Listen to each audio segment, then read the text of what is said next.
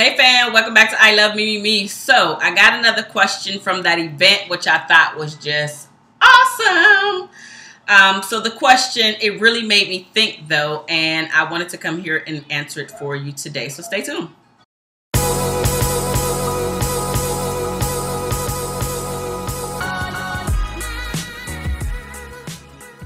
All right, so the guy was asking, do women or are women craving the actual wedding or the actual relationship and the love and everything that comes along with the relationship? I have to say, ladies and gentlemen, this question actually made me sit back and think, because I think that a lot of people actually enter into relationships, and especially marriage, for the wrong thing. Yeah, I said it. I think that there are many people who are not looking for the love aspect of the relationship, the struggle aspect of the relationship, the let me be super vulnerable aspect of the relationship. Some people, specifically women in this instance, unfortunately, but we have a tendency to focus a whole lot on the actual wedding, the build up to the perfect day that we've been dreaming about all of our lives, to put on that white, gorgeous, fluffy dress with bustier up here and going out into this marvelous, extravagant bottom. And we're focused on how many bridesmaids and how many groomsmen and where my parents gonna sit and what the colors are, what the venue is, how big my rock is, and you going with the head like you going ham for this wedding for this one day. Not realizing that's just the beginning. And because most people have not done their homework on their spouse, i.e. asking 1,000,001 questions. Like, some people don't even know the basic information about their spouse, like the social security number, like their birthday, like what color is their favorite color, what's their favorite food, what do you know about this guy that you actually wanting to run down the aisle with? Men, what do you know about her other than that fine ass she has? What else is she offering? What else is she bringing to the table? A lot of us have these fantasies about what the relationship will be once we get there. We think that everything is just going to automatically fall into place, and we're going to have one of those spectacular, playful, fun, loving, respectful relationships. Ladies and gentlemen, those relationships are actually cultivated. They're created. They do not just happen. Now, it's easier to cultivate and create a relationship like that when you guys are on the same page, i.e., you have done your homework about this person. You know that your goals in life, they will be supportive of, and the goals that you have for where you're going in life, meaning the family life that you want to build with your significant other, they are on the same page. Are you going to agree about everything? No. But it has to be the majority of things that you know that what you want and what your potential spouse wants, this person that you were trying to go down the aisle wants, y'all want the same diggity doggone thing. Especially at the time that you're getting married.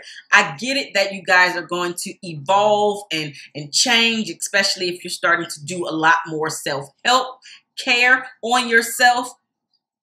You guys are going to grow, but you want that growth to be together, but you really want to have that foundation already laid so you're not setting yourself up to get that divorce, to be a part of the statistic. Ask 1,000,001 questions. I always say that, and I'm going to continue to say that, because questions, you actually set yourself up to know what's up here from the person. What are they thinking about? How do they think? Is it something that you can deal with? Are you able to actually watch how this person is? Have you seen this person angry? Do you know about this person's finances, their bank statements, their taxes? Okay, maybe not necessarily the bank statements, and depending on how long y'all been together though. Do you know if they owe taxes? How caught up are they on their child support? If they have a child or children? Do they see their kids? Are their kids an integral part of who they are? Are you two planning on having children? See, the very thing that they're doing with their children right now, if you become the ex, guess what? More than likely, the same thing that they're doing with the previous children, now your children will be subjected to that same thing. We have to figure out and understand. And actually, let me back up. Let me go back to the children. Do you even know if this person wants to have children? Because unfortunately, I've heard this so much. People don't even ask the question for fear of running the guy or the girl off. Or they told you that they do not want to have children. And guess what? You did not believe them. And now y'all having so many freaking issues in y'all relationship because one of you guys want to have children really bad. And you didn't realize how bad you wanted children until after you got married and your spouse is very adamant about not giving you that child. Whether it's the woman saying she don't want to mess with her body, or she's building her business, or she just don't want to have kids. You didn't believe her. And so because her fine body is what attracted you to her, you stayed there. And now you're trying to get to change this very essence of who she is. That is something she never wanted to compromise on, but you didn't believe her. Or, ladies, he told you that he had enough kids, or that he just don't want to have kids. He don't want the burden, whatever it is that his explanation was, but you thought because how fine you was, you cooking and cleaning, you doing what you doing, he gonna give you that. But he was very adamant about it in the dating stages, but you didn't believe him because once I get married, he gonna give me what I want. Some people don't want to have kids, or some people are done having children, but you never know because you never even asked the question. See, ladies and gentlemen, you have to ask all of the questions that are beneficial for yourself. And does it work out with this other person coming into your life? Is your world going to actually mesh together well? So again, to go back to the question, I think a lot of people do get married for the wrong reason. A lot of people do get married for the wedding versus the actual love versus the relationship. Some people are looking for that come up. And then they wonder why they're miserable. They wonder why they're cheating. They wonder why they are emotionally struggling in their relationship because they never was really attracted to the person. But because they were coming up, they were getting this big house or getting this nice car, they married him, or they married her, whatever. Knowing good and doggone well she really didn't pull at the heartstrings, or he didn't really come in and woo you like he should have been wooing you, and truly getting to understand who you are, how you act as a person, and just seriously, what makes you tick and what doesn't. Y'all didn't really go through that stage. There was always some type of blockage up there from one of you or maybe even both of you. You never really wanted to let down your guard to let this person in. And sometimes men, unfortunately, you just go along with the plan. Women do this too, don't get me wrong. But by and large, from what I've listened to and heard the majority of the time is that men just kind of go along with the plan because this is the next thing that they should be doing. Because we've been together for so many years. I know she's expecting the ring. I know she's expecting to get married. So let me get married. I know. You set yourself up for failure. If you are in a situation like that, don't set yourself up for failure. Get out of that relationship and get with somebody who you truly want to be with, who you truly want to give the world to them. Maybe you don't want, I'm going to go back to the kids. Maybe you don't want to have kids, but because it's them, because they are so good to you and you guys have this excellent connection, you're like, you know what? I'm going to actually open back up my womb to her. I'm going to actually have kids with her. I want her to have my child. But some people just don't do enough research on their partner. And I'm not a person who avidly even believes in doing the whole background check, typing in their name. I'm not a person that believes in that. Do I know people that do it? Yes, I do. I've never done it because I don't think that I should have to do that. All I got to do is verbally ask you some stuff. And enough time will pass where I'm able to see your true character. And unfortunately, a lot of us, we see the red flags, but we don't do anything about them because why would I want to start back all over?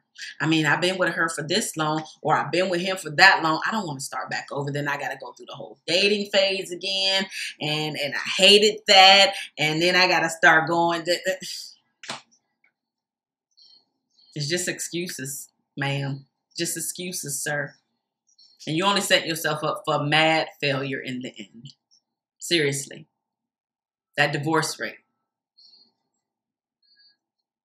Some people absolutely do get married for the benefit of the being in a relationship.